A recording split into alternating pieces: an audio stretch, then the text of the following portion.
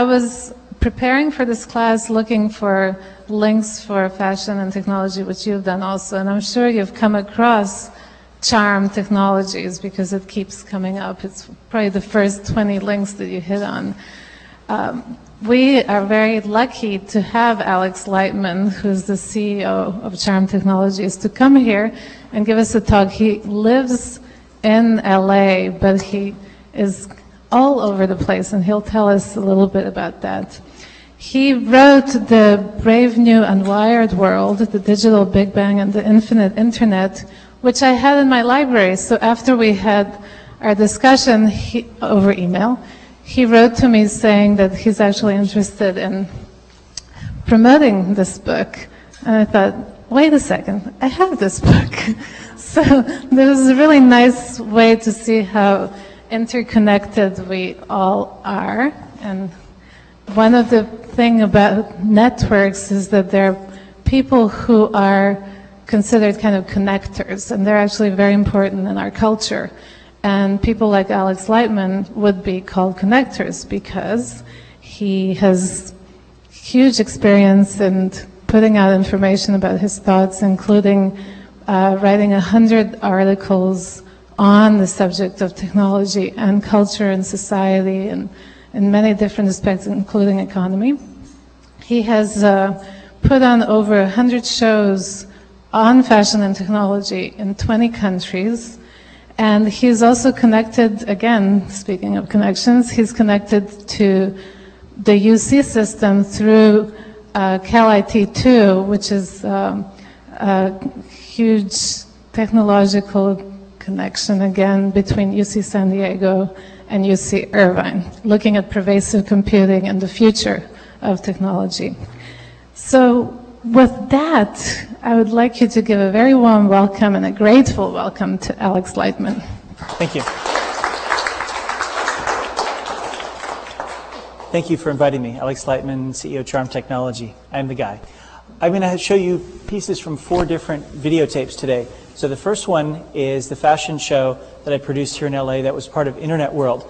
And I thought that you might find this interesting because I'm happy for this to be an interactive presentation. You're welcome to ask me questions. This is one of the people who worked on the fashion show just did a videotaping. And I show you these logos at the beginning for a simple reason. This is the head of Internet World's all of their trade shows. But all of these people paid or traded something to be there. I generated about $700,000 in cash and barter from doing the first show before I'd ever done a fashion show in fall of 1999. And we ended up doing another 25 or so shows. Each one of them, we did about 6 different fashion shows per show. But these shows, can you turn on the sound a little bit? Each of these shows was done with sponsor support. We did them in New York, LA, Minneapolis, Tel Aviv, London, Paris, Stockholm, Berlin, Seoul, Korea, Beijing, and Hong Kong, China. And all of the shows had a similar thing. They had a traditional, they had a catwalk. They had a big screen here in the middle that we could use to show the people, and a sort of a matrix-derived kind of special effects in between them. And it still gives me chills to hear the music for it and see it. And then what I'm going to show you is some of the publicity that came out of the show, what other people talked about. And I'm going to show you a thing, some futuristic stuff, biological related stuff. So what they would do is, but the idea is that we would show about 1/3 working devices, 1/3 things that were in the laboratory, and 1/3 things that were completely conceptual prototypes. And what we would often do is say, this is how you would get 6 billion people online all the time. So this is one of the very first wearable computers. This is the Private Eye here. This is the first Twiddler 1, and then this is a 286 Intel-based computer. And basically, when you have these things, you have to either fit them to your head. Yes, you're laughing. Why are you laughing? Oh, is it why? What does it make you think of? Oh, okay. What, twiddling with yourself or something? Yeah, I've always thought it's a funny thing. We have about 10 different designers, Luscious and so on. I mean, there's a little brochure about it, but and so these are little things from orangutan, which basically you put palm on. But the idea is that if you can make something wearable and make it hands-free, people will use it. And here's something I'd like you to take a note of. There's something that academics have found called the 2-second rule. And that is if you can access something within 2 seconds. For instance, my glasses, I can see through them instantly. I can check my watch, see that it's 20 after 2. I can see all that instantly within 2 seconds. If it takes more than 2 seconds to access something, then your usage of that thing falls off exponentially. So you may find a lot of people using PDAs. How many of you own a PDA? Put your hand up higher. How many of you own a PDA but don't have it with you? Okay, there's typically, that you may find in any technology audience, about 2/3 of the people own a PDA, but maybe only 1/3 or fewer will have it with them. And there's a name for that. It's called device relinquishment. It means that you buy it and you start to use it, but it's a little bit cumbersome and I'll just leave it behind. I don't have to do it today. And so the idea of making things wearable is that they're accessible very, very soon. And the idea of doing these fashion shows and making them sleek and putting them on attractive women and attractive men is to create a positive first impression. The whole thing that you've probably heard of about baby ducks and baby geese, like goslings, I should call them, that when they see the first thing they see, that's their mother. Well, when Thad Starner was starting to wear his wearable computer, people used to cross the street to get away from him. And he told me a story once, which is that he was running late for a meeting with the Air Force, and he was going to ask them to pay for his PhD, $60,000 of help and assistance for Thad. And he ran by these two guys with crew cuts in the hall, and one of them said, "What the fuck was that?" Excuse my language, but I'm just being clinically accurate here. And so he ran down the hall, got to the meeting, and a few minutes later these guys came in. They had been lost, and of course it was the two guys he had just passed in the hallway. It was very embarrassing for both of them. He did get the scholarship, but the point was that it isn't who was that, it was what was that. Because it's like you're a freak if you're wearing wearable computers. So I thought if I'm going to go out here and make a company that does wearable computers, I have got to make it a cool thing. I've got to make it the norm. And so as a result, this is something that I designed. I actually have a design patent for. As a result of this may sound funny to you, but there was never, ever a real live fashion show with wearable computers. MIT did 2 things with skits, where people would perform, dance, and so on a stage. These were the first ones with a fashion show. Now, Comdex, Consumer Electronics Show, the Cellular Telecommunications and Information Association Show, and 3 other shows I know have copied this fashion show idea as the way to present technology. And so to some extent, this is the invention of computers as fashion items. Computers used to be the size of rooms. Then back in the and in the early 40s, this is by the way, the Mars vest. This is the Defense Department's bulletproof vest. So if you have a plane that's down in the desert somewhere and you have to quickly go in and fix it and you're taking fire, someone's after you with that. My co-founder of Charm is in Playboy this month, the March issue, and she was claiming that she was wearing the Mars vest as she went into China and that they arrested her and put her in Chinese prison. In fact, it's ridiculous. You wouldn't be wearing a Mars vest as you went onto a plane anyway. The thing is solid metal. But just in case you ever come across that and are reading it totally for the articles, you would find that basically that's what the Mars vest was. This is, believe it or not, a poultry inspection system that was set up. And in fact, if you were going for the initial ISWIC, International Symposium on Wearable Computing, you would find that all the emails went to PoultryNet because it was the University of Georgia doing it. So it's very funny to me to take something that's used for checking out chickens and to put it in a fashion show. But this is the Symbol system. This is the best-selling wearable computer anywhere. 100,000 of these have been sold, and they have a ring scanner. They're scanning barcodes in warehouses. So they say, okay, we need to have 50 boxes of those 50 cent. The new CD, it's out from 50 cent. Get rich or die trying. Well, then you'll go and scan the barcodes and you'll find the right place in there. And then this is a Zybernaut system. And there's a little camera on that, so on, carrying that around. But the idea with these shows is that this is a blood pressure, heart monitoring system. that you would do if you were working with people in foreign countries. The U.S. military, I've always wanted to have a nurse like that, and so when I had the show, I was able to specify whatever clothes I wanted to have for the show. You would have enjoyed the Sydney show. It was almost, because it was right before the Olympics, I had the excuse to put the whole thing as basically swimsuits. So that was very funny. Though when we were trying to get models in Sydney, and all these women would come in, they were injured models. Oh yeah, got into a bar fight last night, and my guy was rooting and louting. I had to take him out, and I got bit by a shark. See? And they had this big giant bandage on their hands. Had to go through lots of models in Sydney to find the few that would actually look good with the bathing suit. This is one of those things that it's actually a little tiny camera in the glasses, though nobody's actually looking at the glasses. And so the idea of the show is to basically, if you take attractive men and women, mainly women, and you put technology on them, it became news. You know, they say MIT Media Lab spinoff would do it. Notice the technology. And so this is now a textbook case at Harvard Business School about how to market computers. It was one of the 15 cases to join the core curriculum. Yes? Designed for tourists traveling in unfamiliar cities. Using computer vision technology, its camera recognizes street and building names and displays them as handheld LCD.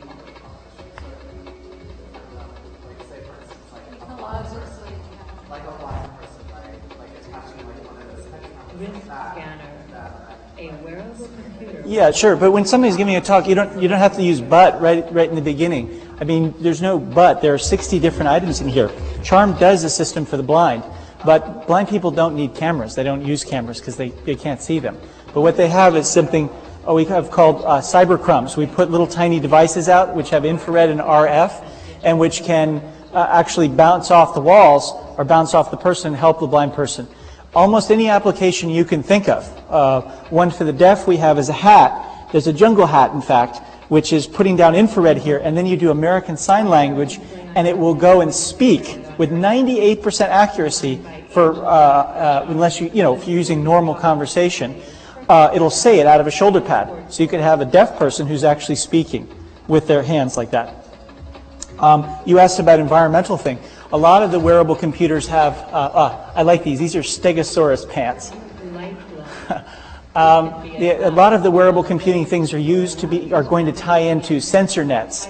They're going to take temperature, pressure, humidity, all these kind of things, and give you a real-time assessment of what's happening, what's going on. So the general thing, though, about the show is that if you're going to be making clothes, if you're going to be doing fashion, you have to find somebody who's going to look at it. You're going to get some publicity. And if you want publicity, you need to do a show of some kind. That's why people do fashion shows. And if you want to do a fashion show, it costs money. For instance, this show costs about $150,000 to do.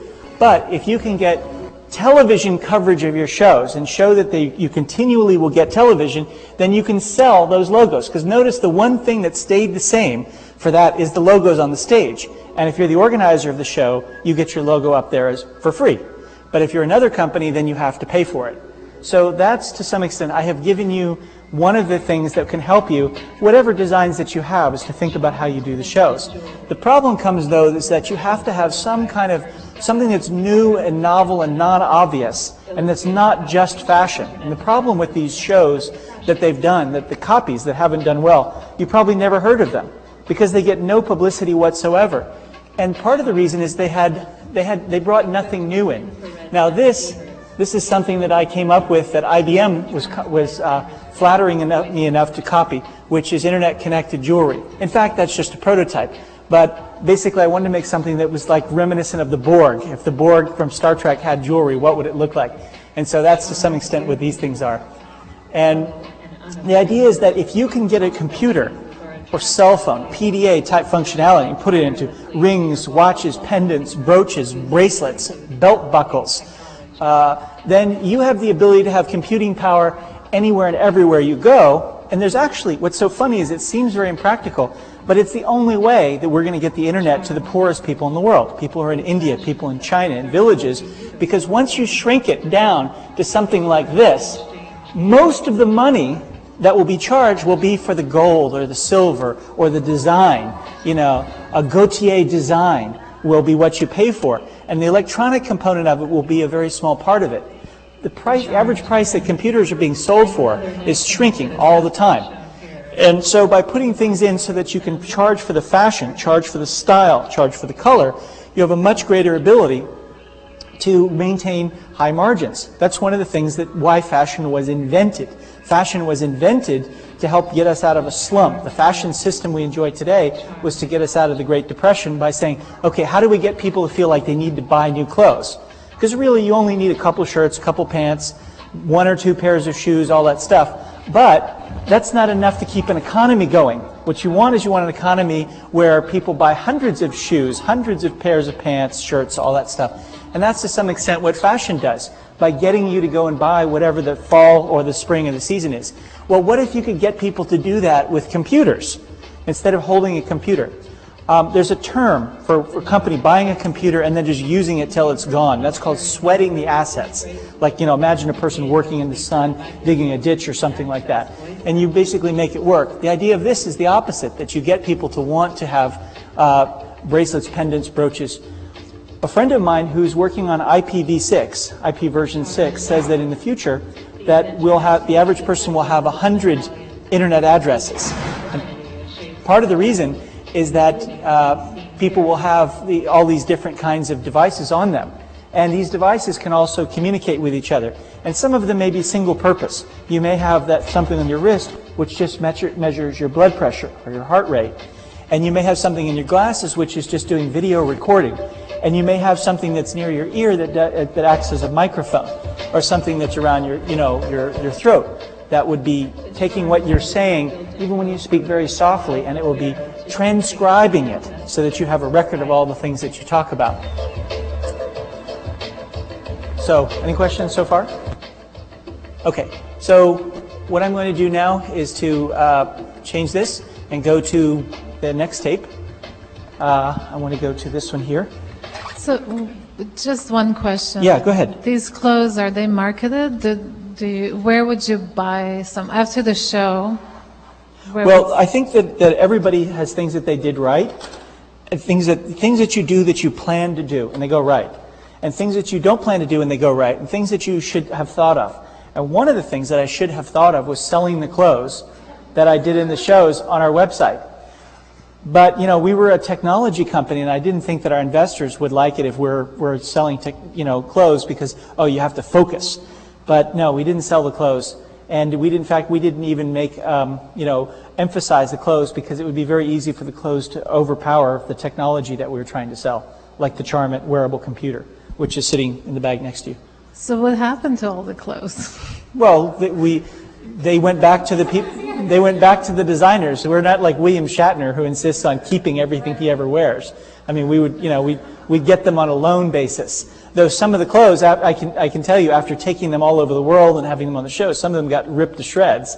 You know, we were holding them together with baling twine and safety pins. Do any of you know why all models are all thin and tall? Anyone know why?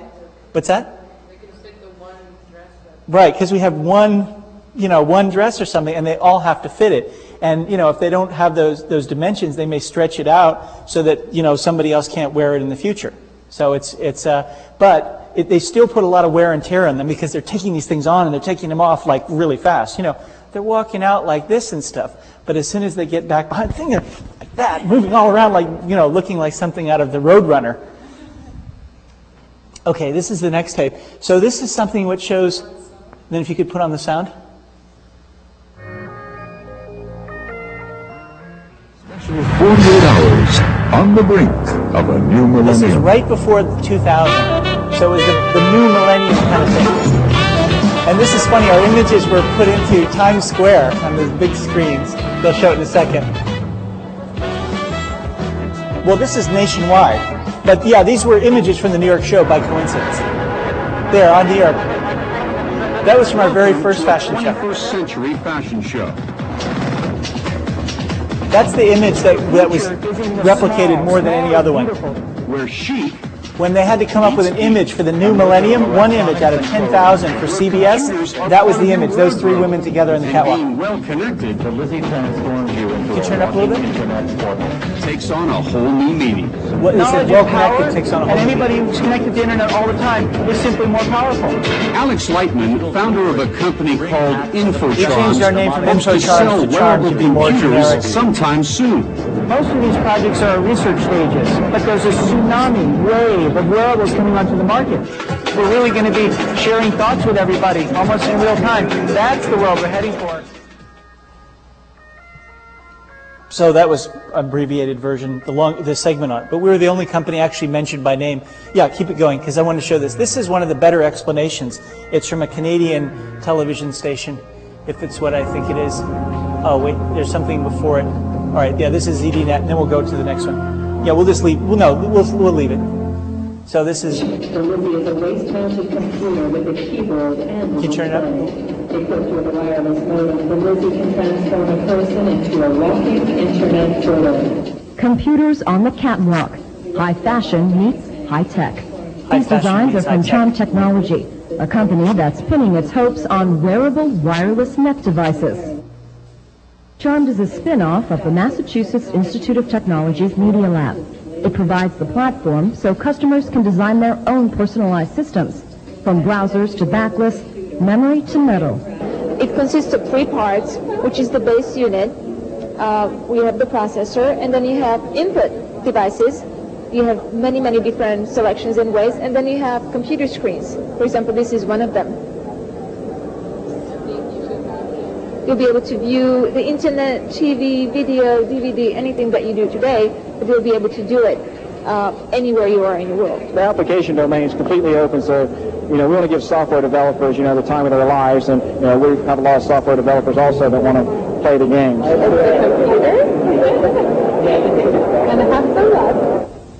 Katrina Barilova expects to see this wireless mobile technology move smoothly into the mainstream. I was trained since I was 14 in security and investigations, so I used a lot of this technology from my previous work, and it fascinated me, primarily because I felt like I had advantage over other people since I had access to any kind of information, anytime, anywhere. A few of these products will be available before the end of the year, and the cost, Charm Technology says it plans to offer them similar to cell phone plans. So this next one is the Canadian thing, which I think is, I had promised to talk about science fiction influences. I think that so many things in the modern world today come directly from someone reading science fiction magazine. We are all interested in the future. After all, that is where we will spend the rest of our lives. So this is a Canadian show about technology in the future that focused on wearable computers.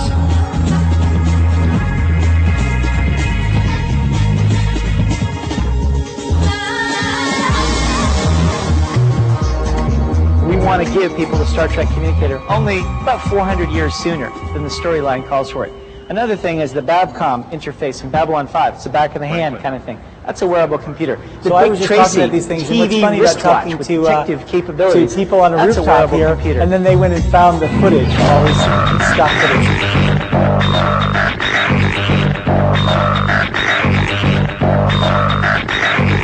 We need wearable computers because we're all connected to the internet. So why should we have to be stuck at a desktop in our sweaty underwear while we're there for 12 hours in the office when we can go out, we can walk around, and we can do our work there?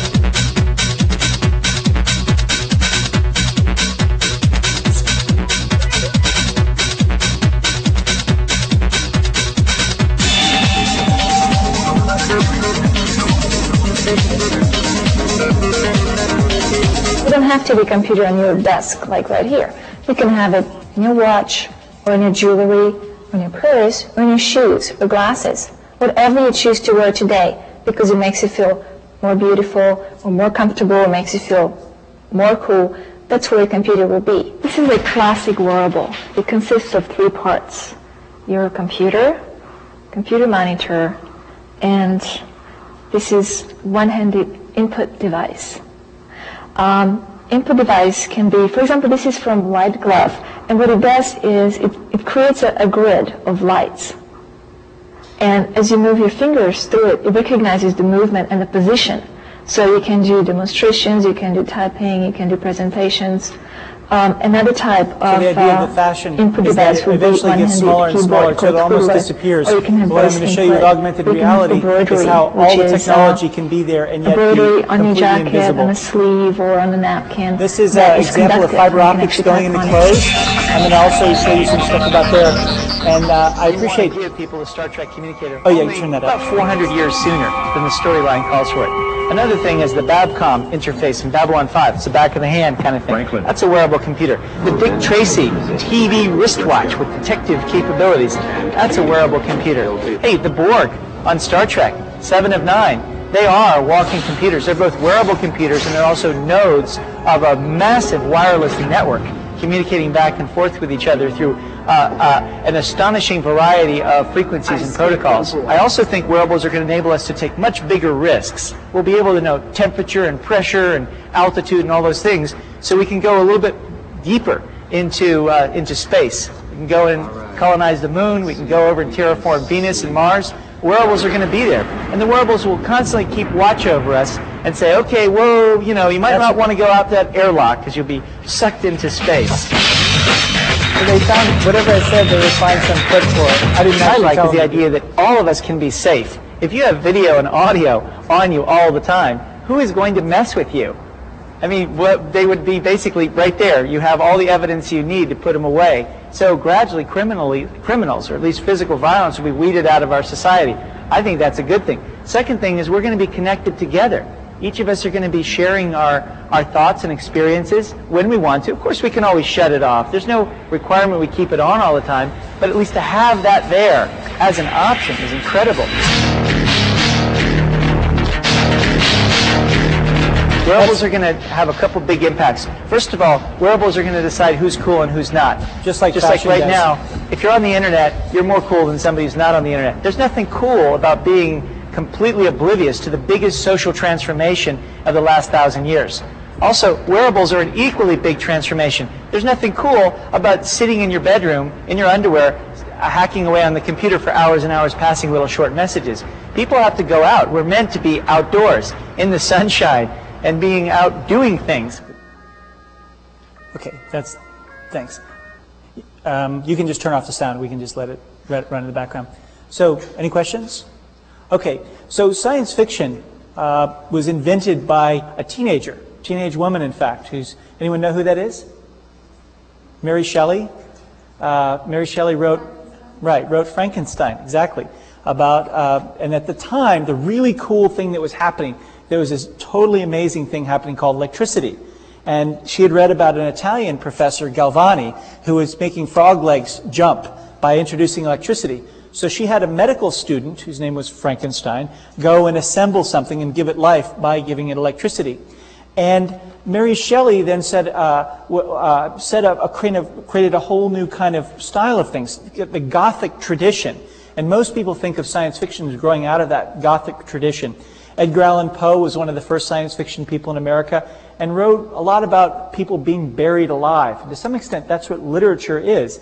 It's a way of entombing people's thoughts so that you can go read about the Romans or Greeks or something in the future.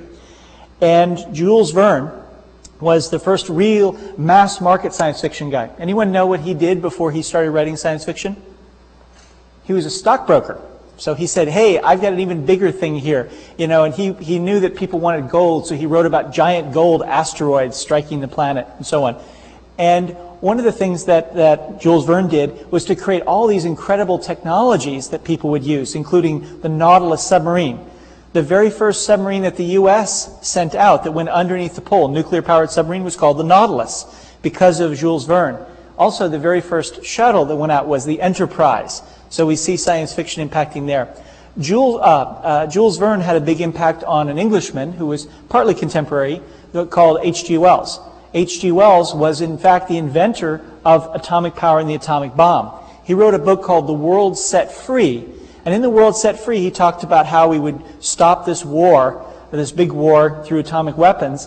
And a Hungarian guy named Leo Szilard, with S-Z-I-L-A-R-D, Leo Szilard was watching a traffic light and he realized how he could make H.G. Wells' vision come true. So he met a friend of his that he was a co-inventor of a refrigerator patent on. Anyone know who that was? Einstein. Albert Einstein helped to invent a refrigerator with Szilard, who said, hey, we had such a cool time working on the refrigerator thing. Let's go have a hot time and let's go make an atomic bomb. Einstein says, I have no budget. He says, well, write your friend, the president. He'll listen to you. Ask him for $1 billion. So Leo Szilard ghost wrote a letter. Einstein gave it to him. They got their billion. They made the atomic bomb. It was pretty much that straightforward from H.G. Wells. So back 20 years ago, almost to the day, somebody coined the term cyberspace. Anyone know who that was? Cyberspace. Do you know? Yes, I knew you knew. You were just holding back. Like Ben Affleck said to Jennifer Garner, you're holding back. Well, don't. And okay. So the idea, William Gibson wrote that cyberspace was a consensual hallucination shared by billions of legitimate operators, lines of data receding off into infinity. And cyberspace didn't exist before he said that, but it was like a place to go to. And all of a sudden, because these people were wearing, these kids, like gangs, like the big scientists, wearing trench coats and glasses, and had Microsofts and stuff, he started talking about the fact that the street has its own use for things, and people could wear technology, and they could be infused and implanted and imbued with technology. And then Neil Stephenson wrote a book called Snow Crash. And in it, he said that 1 out of every 5 people would be wearing cameras that were connected to the internet all the time. He called them gargoyles. Now, a few years after that, David Brin, who went to UCSD, wrote a book called Earth. And in it, his senior citizens were called peepers. And they would wear wearable computers that had cameras all the time. So if you came up to do anything to them, to attack them, they would go, nya, nya, nya, nya, because they could actually tease you because they were hooked in, and all their friends would call the cops and come at you and stuff. Oh, I'm going to get you, Sonny. So none of them had to worry about very much.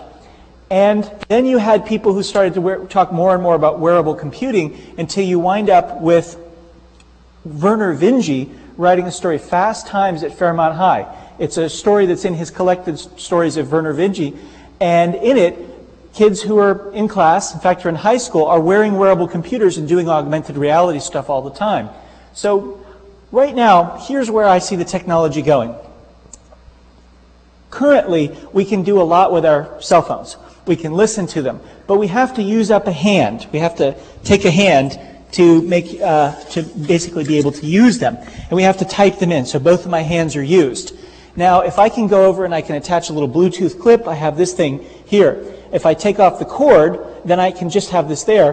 But if I can shrink all this down until it's just fitting into some kind of earpiece, then I have something that's wearable. But I still want to have something I can see with. So I think where things are going is towards the cameras. And right now, 20 million camera phones have been sold. But 3G isn't deployed anywhere but Japan and Korea, and so you don't have the bandwidth there. So 3G is not deployed all over the world, and 2G is falling apart because so many people are selling cameras. Once the network capacity is in place, though, we have 802.11b, we have all this stuff everywhere, people are going to start carrying cameras on their phones, and then they're going to start carrying them on their wrists, and then they're going to start carrying them in their glasses or sunglasses, and we're going to be able to have a couple interesting advantages. One is that we're going to be able to see through the eyes of anyone who allows us to have their feed be online. So I'm wearing glasses here and I'm in this class. And let's say that there are some people in Beijing who would like to see what a UCLA class is, because everyone's heard of UCLA in Beijing. So all of a sudden they could be seeing what I'm seeing here. Similarly, you might want to see what somebody is seeing in Kuwait. What's happening? Are there American Army trucks rolling around there and stuff like that? Then they can actually look out and see those things. So I think that this is one thing that's going to bring us closer together to a lot of people. Yes? Just to interrupt, what about language and customs? Well, there are a couple things here. One is that if you can do speech with systems that have about 800 megahertz per second, at least, yeah, you can put it back at the beginning if you want.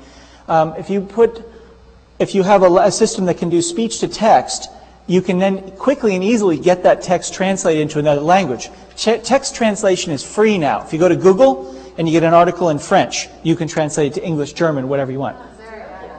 Not very accurate. Well, sure. Oh, you didn't. Oh, you said accurate translation. Okay, that's a whole different thing. But it comes down to processing power. If you have a gigahertz or more, and the new desktop systems that Dell is selling, anyone know what those are?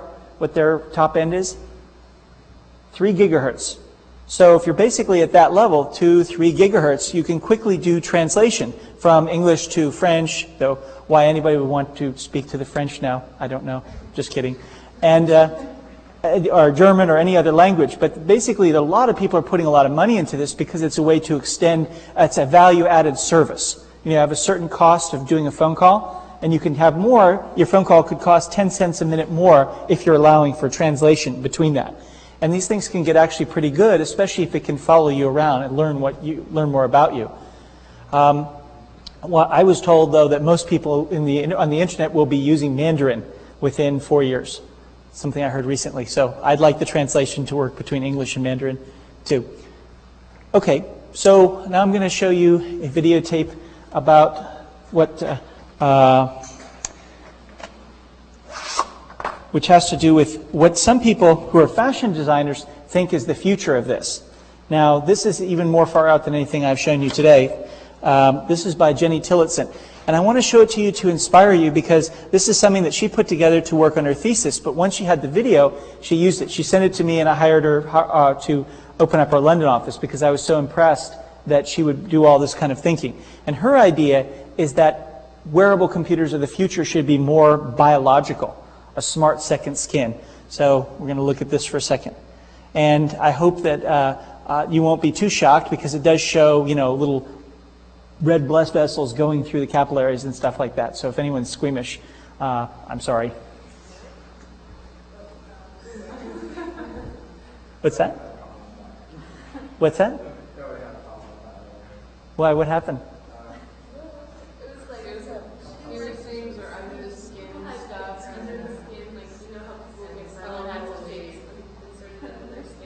Oh, okay. Well, this woman, I will tell you, is crazy about smell. She would go up to women at nightclubs until she finally had sniffed out the one that she wanted to marry. And I'm not kidding. And she says that through smell, you can tell actually whether somebody is schizophrenic, whether they have AIDS, all kinds of stuff. She swore it was true. And so what she thought that people should do, for instance, is that political candidates... Hello. Oh, it's all right. What's that? Oh, well, you came back a little bit too soon. It's not running? Typical British quality. Yeah. Is it PAL? No, I just played it on my own VCR at home. It's like... No? Okay. Well, I've decided not to show this to you because I thought you'd be squeamish. So what I'm going to do now is I'm going to go over to augmented reality. And if you could just rewind this one first. Thanks. Okay, so the idea behind augmented reality is that you have virtual reality where you're inside the computer. And you have ubiquitous computing where you put computers everywhere in your environment. The idea of augmented reality is that you can have variable amounts of information that can come. So, for instance, right now, let's say it was really important for me to learn all your names. Like you were going to pay me $1,000 if I remembered your name or something. Then I would have glasses on that would put your name above your head. It would, I'm looking through it and it would overlay glasses, the thing over your head. Now, this is part of the whole conversation about science fiction influences. But a bunch of people, often a bunch of them at the University of Washington, saw Star Wars. And some people say, oh, Lucas does this, Lucas should do that. They said, okay, how do I do what I saw in the movie? And many of them were inspired by the chess game that Chewbacca was playing with Han Solo, where they have these little tiny kind of holographic characters. And they also were surprised when they saw Darth Vader able to send his image, a holographic full-body image, over across space. So they determined to try to make that. So another thing that people, these are 3 influences on Charm's way of looking at it. This is what we're starting to do. And then I'm going to show you some augmented reality stuff. We've been hired by Disney to do some stuff. You're leaving now? This is a crucial moment. And, okay, so can you turn on the sound? target. So this is his augmented reality vision for RoboCop. These are little vignettes of four movies that are all augmented reality. 3. Record. But this is what I see people doing in the future. Now play back. Bring it up 50%. Give me a full frame. Got it. All right, clear out. What are your prime directives? Serve the public trust, protect the innocent, uphold the law. That's good. That's very good. Support Tom Ridge for Secretary of Homeland Security. Huh? Huh? So he's looking through the wall. Wouldn't you like to be able to look through walls? I think that would be cool as hell. Nobody ever takes me seriously! Well, get serious now! I kissed the mayor's ass goodbye!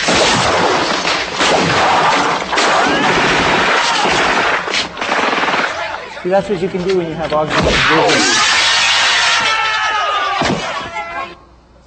So, Arnold goes shopping for clothes, boots, and a motorcycle. Some of you probably remember this.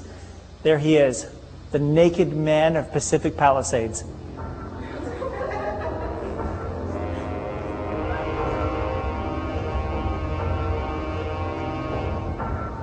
You ever seen him in real life? Any of you run into him? He eats at Montana Cafe. Montana quite often. All right, scan mode, acquire transportation. He's looking at the models. He's looking at the car, Harley Davidson model number. Suitable. Okay, scan mode, level 35 priority, acquire clothing. So he's in the bar. There's a Maori from New Zealand here in America. There he comes in naked. The women all smile. Men look at him with hostile look. Mesomorph. Okay, Squire size assessment. Nope, she's a little too small. Ectomorph.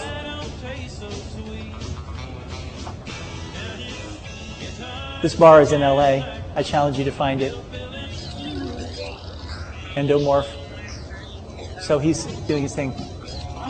Ooh, she says. Endomorph. Height. There we go. Look at that. Scanning, let's see. Ooh, the boots look good. Match, all measures, level 58 scan, match. Okay. Match.com is doing $180 million. They should have something like this. Your clothes, your boots, and your motorcycle. You need your clothes, your boots, and your motorcycle. Okay. Fight Club. Augmented reality retail interface. Like so many others, I had become a slave you turn up the to sound the a little IKEA nesting. This is an example that's the closest thing to what we're doing with it, and I'll show you an example. Dust ruffles. If I So saw he's something ordering it, and then clever, he's like a imagining little he's coffee walking table in the shape of a into yin the yang, IKEA catalog, I had to have it. coming to life in his own apartment. Eclipse personal You guys all office seen this? unit. The Fight Club is an augmented reality movie. Or The the whole movie, Upanishad sofa he's with doing the string augmented green reality. stripe pattern. He's even making Brad Pitt Even the augmented Islamp reality. wire lamps There, of I've spoiled it for you. environmentally friendly unbleached paper. I'd flip through catalogs. So he's and overlaying. wonder, So what imagine you kind could of walk around the whole concept world and defines me see as the a person? story behind things, where they came from. And then this is our sort of model of what you can do with the glasses once you have them.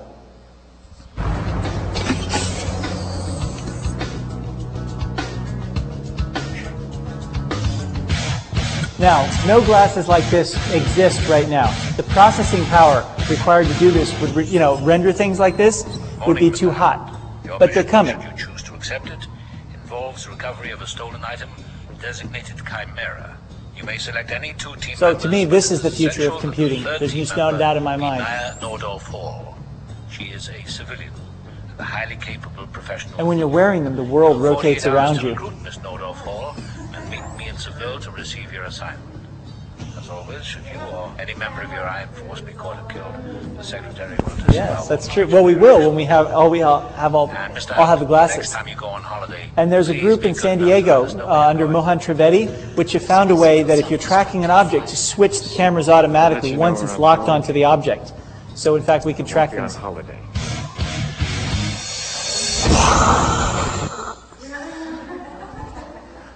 Okay. So, that's what I have here. Now I can show you. Sorry? Yeah, laptop. Yeah. Okay, any questions so far? No? Are you guys special because you get to sit there? Are you like king and queens for a day? No? Because you look look at how they're dramatically lit, like fashion models. All right, here we go. Okay, $1 million search. Wow, as soon as I got on your system, it's spamming me. Look at all the spam UCLA has given me since I got here. Is that how they're keeping your tuition low, as they're doing advertising to students? All right, now here is some augmented reality stuff. Any of you seen augmented reality? Raise your hand if you've seen it before. Okay. I think you're going to like it. All right. So this is the view of a person going into a book. And he is going to be at his book, and on the left page, you'll see that he has oh,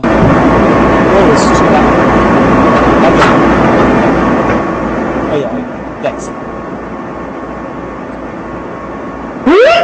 So he's picking up something. On this page here, on the left side, there are 2 images, and on the right side here, there are little black squares. And on this thing over here, there are little black squares, and he's picking up something. And he's looking at it, and he just threw it. Okay? So it looks like he's just basically moving a piece of paper on a piece of paper. And it's making sounds as he's doing that. Now I'm going to show you what he's actually seeing. Curious, isn't it? Very curious. There's actually been a shift in terminology from augmented to mixed reality, because this is a perfect example where it's both. Yeah. Rather than looking through a kind of a VR system where what you see is augmented all the way. Yeah, but the whole mixed reality thing, it doesn't really tell you anything because reality itself is mixed. So I didn't buy it. It's more the Americans like AR and the Japanese like MR, you know. All right, so here's what it looks like if you look at what he's looking through in his glasses. Remember those black squares? They now have these 3D objects on him, and he's able to pick up and move the object around. And then as you tilt it, it sort of has an underlying physics in it. And notice how when you run your mouse over something to click on it in the web, this is a 3D object that can be hyperlinked to anything else and come up and see it. And if you go through walls, it makes a buzzing sound just so that you know that they're there. And so that this person who's a designer can actually go and do a whole apartment this way. You could very easily imagine a little girl who had glasses and was playing Barbies, has her little naked Barbie, and then imagines that it has a ballroom dress. And then there's a Ken there and imagines it has a tuxedo on. And then these dolls can come to life and run around, do cars and stuff, but they're all based on the tangible user interfaces of the dolls themselves. Now you just saw an image there where he picked something up and flipped it. That's what it looked like to him when he was doing it. He's going to put that down and he's going to smack it. And that's another way of getting rid of the object. And we are the ones who made this technology mobile. So before we worked with University of Washington and Osaka University, you had to just use this on a desktop. But we set it up so that you could do it in a mobile application. As you moved your head, it would overlay it onto the real world. We were also the first people to do this commercially. We did this for Hollywood Records, for Duran Duran. We made a whole thing where every song, there was an augmented reality thing that would appear on the screen behind it. So Simon Le Bon would be singing about hallucinating Elvis, and it would be shot, so there would be like a shot of me, but then in this shot, there would be Elvis dancing with me. So we can insert things, any image into any other image in real time as if it's really there. Now, one thing that's interesting is that you can drop an object on top of another object. So notice that it thinks that there's a table there, so you can move it on top of it. And you can also smack it and erase it, but just erase the top object and not the one underlying it. So there's some pretty interesting physics behind this whole thing. And my thought is in the future that we will have people who have augmented reality displays and say, okay, every time I see a person wearing black, make them wearing a television screen showing ABC. And every time I see a person wearing bright, dark yellow and have that person be showing CNN. And so whatever we're looking at, it's automatically laying things onto things, over things.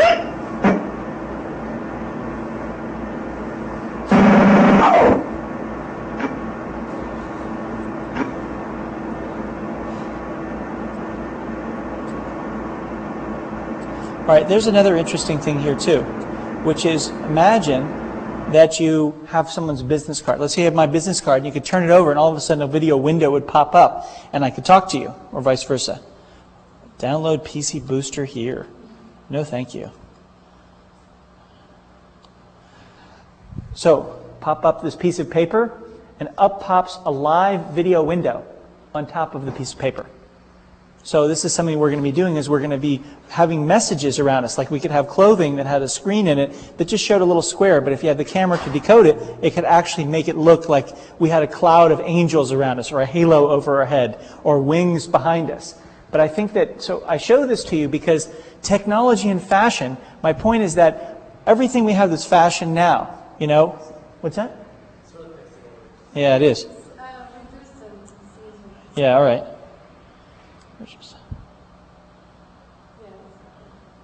All right, I'll start it over here so you can see. So the idea is that in the future, when you're looking at something, is that better? Yeah, go ahead.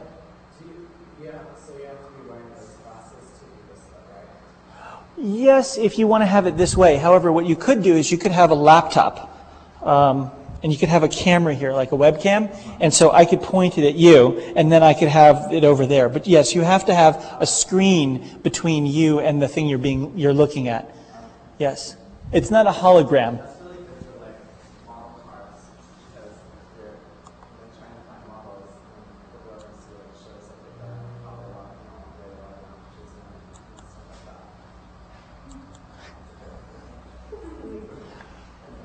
So here is a thing that, imagine that you're trying to get around Los Angeles and you have a Thomas Brothers guide.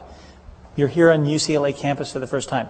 You could have the map of UCLA campus or of Westwood and something that says, show me where the classrooms are, or show me the traffic.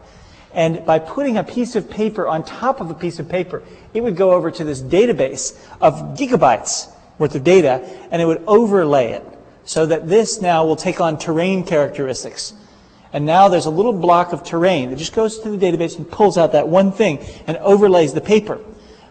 Now imagine you went to a computer and you had to find that through Google.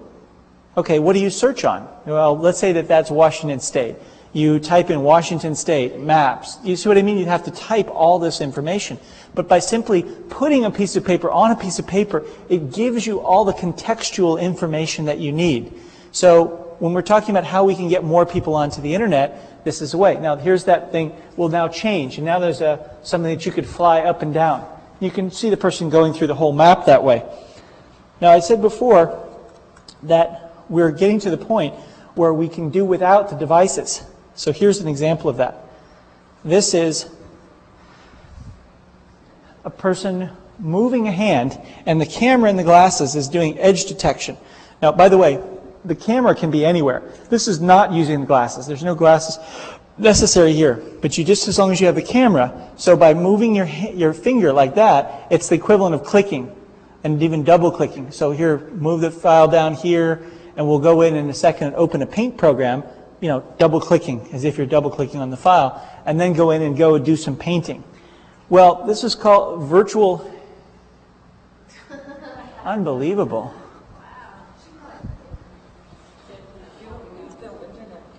Oh yeah, that's right. You could take off the internet. Well, we leave it on for a second because. So the idea here is a paint program. So you can basically move your hand around and do it. So in the future, you could have, as long as you have the camera could be here or the camera could be here. You could say go like this, and it would automatically make a virtual cell phone and see where you were putting your finger, and then relatively it would go and dial that phone number. Hello, how are you? And you would, then you'd really look weird because you would have no cords, no phone, no nothing, but you'd be talking on the cell phone because the computer is getting all the information from the way you move your hands. Go like this, and you'd be typing away. Go like that, and you'd be playing a trumpet. Go like that, and you'd be playing the drums, and so on. So you don't actually have to even have all the equipment at some point. And that's why I think that cameras will be woven in to almost everything. Cameras are the future of fashion.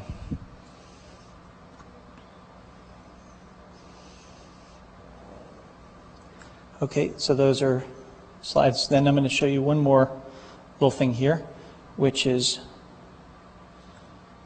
magic book stuff. Oh, no, that's not it. No. Here we go, magic book immersion.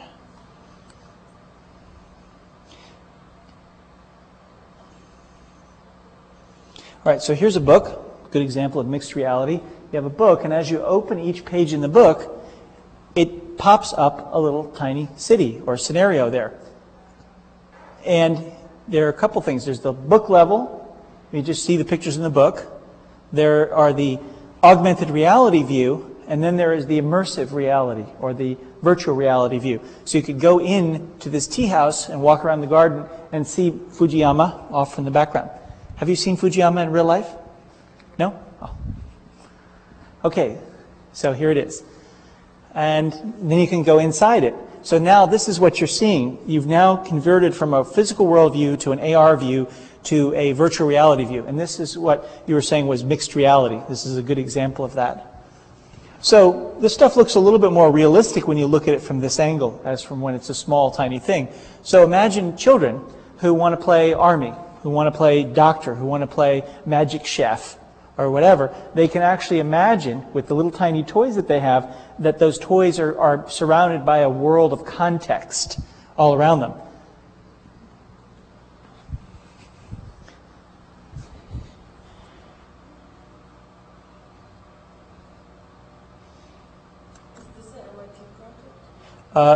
That particular one I just showed was from University of Washington.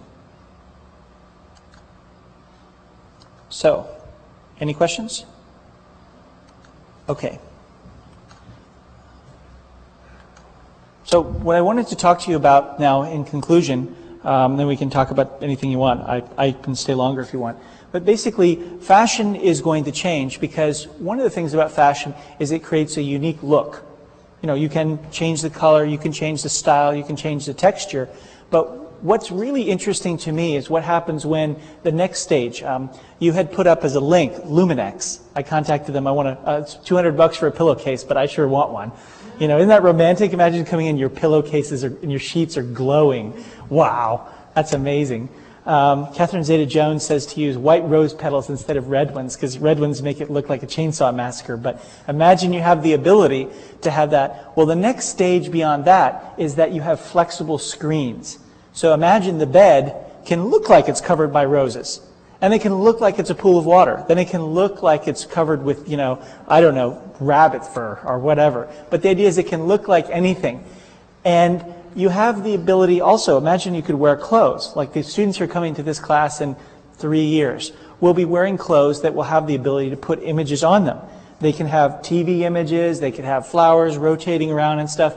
But to me, the fact that everyone's going to have a camera on their body, on their eyes, everyone is going to have a screen on their torso or their butt or their legs or wherever. Everyone is going to have sensors which will sense their heart rate and in fact could even sense the heart rate of someone else. So let's say that I want to have you be really pumped up for a football game or whatever, you know, some sport or something like that. I could then have something, image that would make you get pumped up or excited or whatever. You know, in other words, you could have images that are appropriate to that person in that context at that moment. I think that that's one of the things that's the future of fashion. Another thing is, what happens when you have 6 billion people who are online pretty much all the time? You're going to need immediately, as you said, translation. You're going to be talking, you're going to be chatting, you're going to be messaging all the time.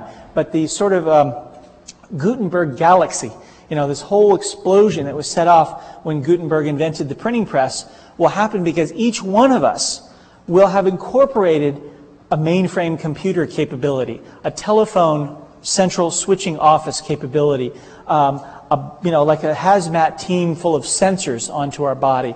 We're going to be like a TV broadcasting studio. All these things will be on us personally. And the challenge of people working in technology and fashion is to make that kind of thing look good. And on the one hand, design new things. And on the other hand, put it in a context where it makes odd stuff look kind of cool rather than look freakish and weird and different. Because throughout history, people resist things that are new. New equals weird. That's how it's been through most of history. And so the challenge is, how do you take technology and put it on the body? How do you put it into someone's sense of style? And, you know, you've seen some of the answers today. You use fashion shows, you use augmented reality, you use rock concerts, you use maps, toys, all those kind of things. But I guess the main thing to do is just to look at, you know, wearable computing, augmented reality, and all this kind of stuff. The last thing I would mention about this is the importance of learning about IPv6. IPv6, who here has heard of IPv6? Okay, Leah. Good job, Leah. Put something else on the screen. Sure. Yeah, sure. Okay. It's going to make people... well, we could put the video thing back on with all the background stuff if you want. So just put... This is the one which has which runs the longest. Yeah. So IPv6 is the next internet. Internet Protocol version 6. IPv6 is just basically a stack that you put in routers, but you also configure your website.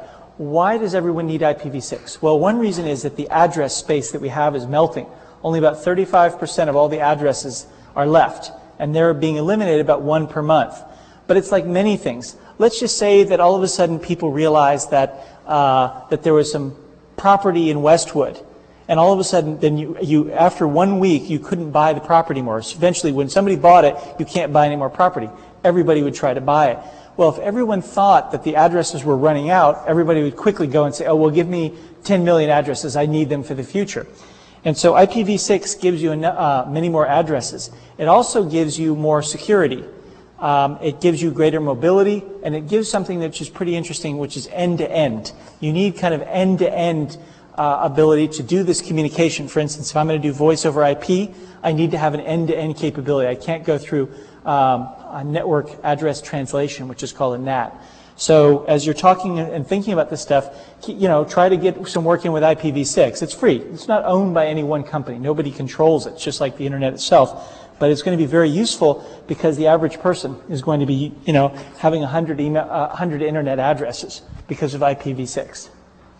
So that's my basic formal presentation. Questions or anything that you'd like to discuss? Any ideas you'd like to talk about? Oh, sure. Thanks.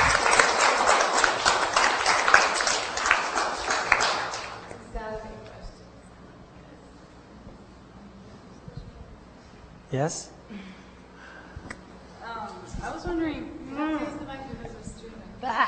Okay, I was wondering, how big are the glasses now? Like, what, with the screen, like the augmented reality, how small have you gotten it? Well, they're the size that you saw. Remember the first one, that apartment one? They're about like this.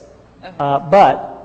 But they require you to have either a desktop computer or a laptop or one of these. This is a Charmit. This is the smallest we've been able to get a full-featured desktop system running. Now, when I say how big are the glasses, I'll actually let you try them on if you'd like. So they can be this size, and then you'd like to have... Leah, can you come and help me unravel all these things? I packed everything in here, but basically it comes down to oh, here we go. If you could just separate these cords out for me. So I just take this here, this is a tiny monitor, and I can snap it in here. Now this doesn't give you the full-on, you know, like that tea house. This is not going to completely obscure your view like the other ones will. But this is enough to see a screen. So this is pretty much as small as it gets, if you want to see that. If you want to try it on, go ahead, and you can see the weight of it. And what that includes is a wearable computer and a little optical thing with a power supply.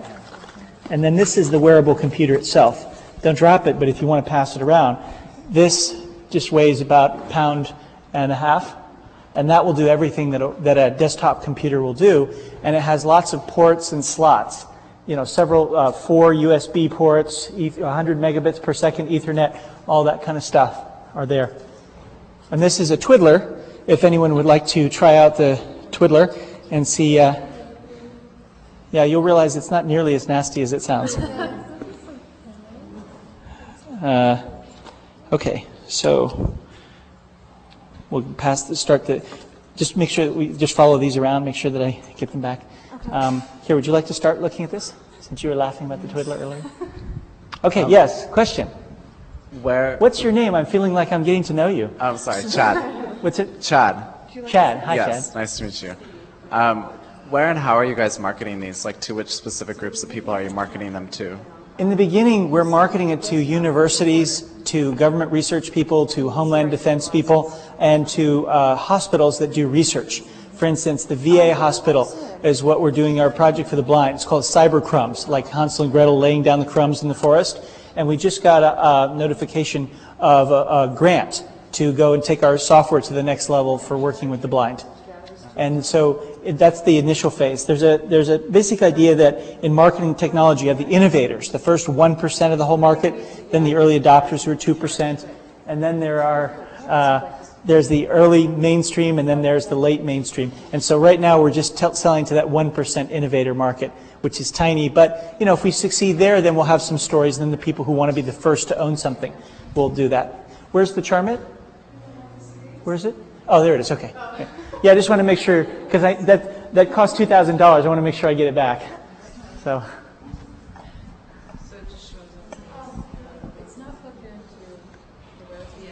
Have you worked with Steve Mann? I know Steve Mann, and I communicate with him by email maybe 5-10 times a week. Is that right? Yeah, and he's very big on cameras, very not so big on making it look fashionable. Is that so? Yeah. Why do you ask? Well, I've been in shows with him, and I know his work over the years. Well, he doesn't have the best relationship with my co-founder Thad, and so they both of them tell me not to talk to the other one. So, but Steve is really the pioneer as far as wearable cameras. Thad is really the pioneer as far as wearable text entry and output and searching. So they each have their thing, but when they try to claim the whole field of wearable computing, that's when their academic disputes come into play. Are they both based in MIT? No, they both left MIT. Thad Starner went to run the program at Georgia Tech. Steve Mann went back to his native Canada to run the program at University of Toronto. Yes, here's your chance. This is what I have to say also. I want to point something out. I was just at a conference in Tokyo, and I was there for a week, Monday through Friday, all day long. And that entire week, there were people from all over. Do you know how many questions someone from Asia asked that entire week? Not a single one. So there's a cultural thing which prevents maybe people from asking questions. So what I'd like is for you to ask a question, because you need the practice. Go ahead, ask a question. Anything at all. Okay. There's no bad question. Because in American culture, it's really important to have people be willing to hear you. Yes. Okay, go ahead. So I just wanted to ask you, like, so you talk about, you know, the positive things about all those new technology, and you told about how you have to show, you know, in a seductive way, you know, for the marketings. A what way? Show a what way? Seductive way. Seductive way? Mm-hmm. I didn't use the word seductive. You didn't use the word seductive, but that's, I mean, I'm maybe misunderstanding. Well, you see, you have to, when you say you have to show it in a seductive way, no, you don't. But you should show it in a way so that people will watch it. If you have an idea that uses it in a different way, you know, you should use that. Okay, so I think the word is seductive. So I wanted to ask you, like, what was your, you know, philosophy about how the technology can make things better, or, you know, why you want to put glasses, little glasses, why you want to put little screens? I mean, you know, the why? I mean, how sure. Well, you will make it better? Well, if you look at the evolution of humanity, you see that we used to be like little raccoons. You know, I mean, basically, if you believe in evolution. Many fundamentalist Christians don't believe that, so let's set that aside for a second. But even if you did believe there was no evolution, there would still be something about seeing things. Well, one of the things that we did was we stood up. And so by standing here, we could look out, just like little meerkats, you know, little creatures from South Africa. They look out, they're looking all around. And there's always one of them out there looking around. So my thought is that we want to be safe, right? There's a Maslow's hierarchy of needs, there's security. So if each of us has a camera and each of us can warn another person, then that's a good thing. And if we have to wear a camera, we don't want the camera just recording everything we see all the time. We want to have it just record certain things. That means we need controls. And that's what a computer does. A computer gives us that control. So I think that that's a fundamental thing. But 70% of our brain, I've heard, is given over to information processing. And if we can put a computer on there looking at images all the time, using Google search engines and so on, it can make us healthier, it can make us wealthier, it can make us wiser, it can make us have more friendships. There's a really good book called The Tipping Point. And in there, the author talks about the fact that for instance, certain kinds of animal brains, the animals can get along, like meerkats. They can get along in groups of like 7 to 20. And that a chimpanzee can have a group of like 50. You know, and that Homo neanderthalis could have a group of around 100 he could remember. And that as our brains get bigger, we can keep more and more relationships. Well, if someone has a Palm Pilot, they can probably keep track of more people. Oh, I made this appointment with this person. I made this promise to that person. I have this, this thing I need to get these people, 3 people involved in. They could probably have relationships with more people. And if you have something that has somebody's picture or a video clip, and it has a recording of the meeting, then you could have maybe a relationship with 500 or 1,000 people. I have probably 10,000 people I know because I have their business cards. And what I find is that I just simply forget things. If I don't have some way of keeping track of it all the time. The best system I know for keeping track of this is what Thad Starner has. He will have his glasses and his camera, and he'll have his twiddler in his left hand. Where's the twiddler? Who's got the twiddler? Okay, so she's got the twiddler. So Thad will sit there in a meeting, and he'll have this on there, and he will type in your name on the business card. He's got his computer linked up through 802.11b or a cellular modem card. You can get a cell phone on a card, and he'll go and type your name in. He'll be talking to you, making small talk, and he'll look you up on Google.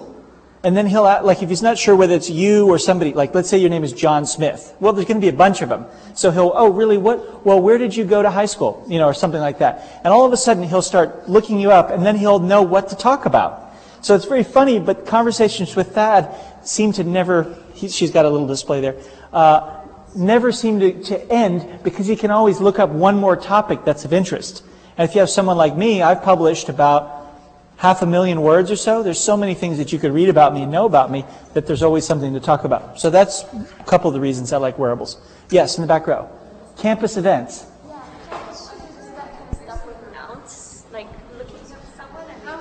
Please use the mic as we're streaming. We're streaming. You have to put the mic up.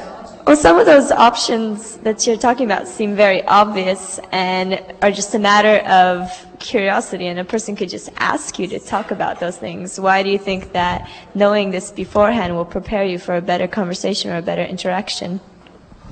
Well, if you had a wearable now, what do you know about me? What could you tell me about myself right now?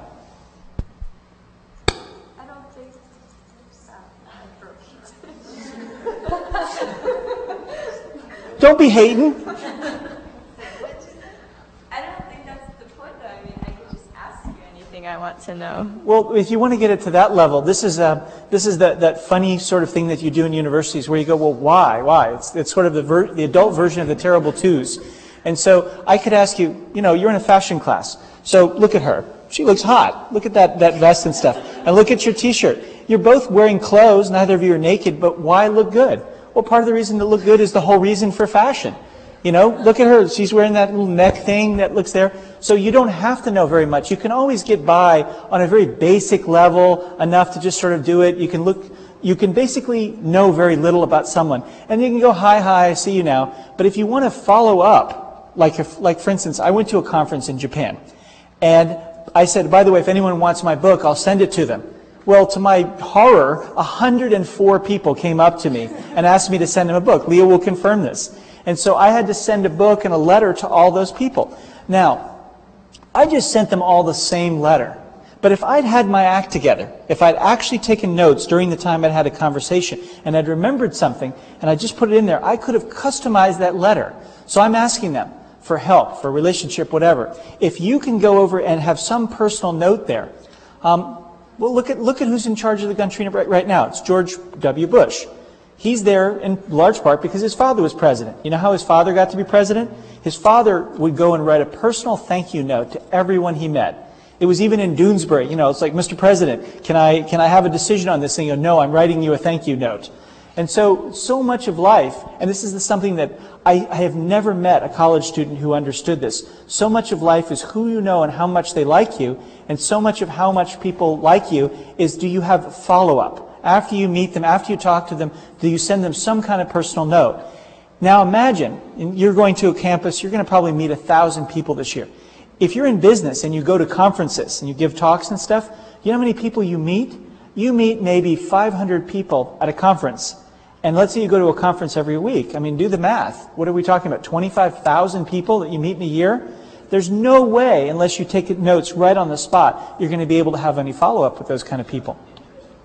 So that's my answer to why you can't just do it, with your mind, because nobody can remember that much. I don't care who you are. Yes. Are any of the things that you've invented, are they out in the market, or have you Yeah, sold sure, any? that Charm-It. If you want to buy a Charm-It today, the CPU is $2,000. The display, the little glasses thing is $995, and this is $200. But since you're from UCLA, I'll give you a 10% discount. Yes, you can buy it today. We'll ship it to you. You can buy that. Yeah, you can buy it today. Sure, all these things are available. You like the mouse? Sure, you can buy something like that. Yeah, no, the mouse, that little mouse is there. And the idea then is to take Bluetooth and make wireless.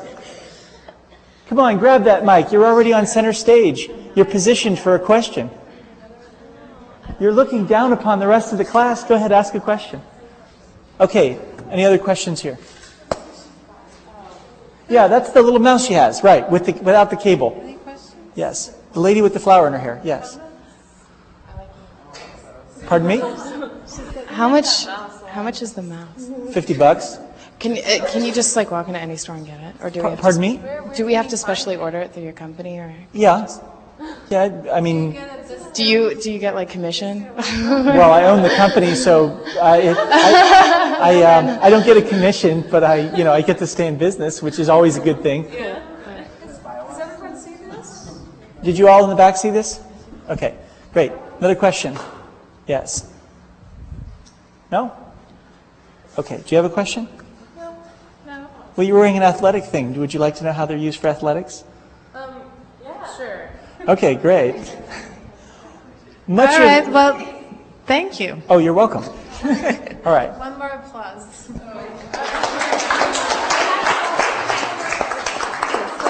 And then let's clap for you. Yay!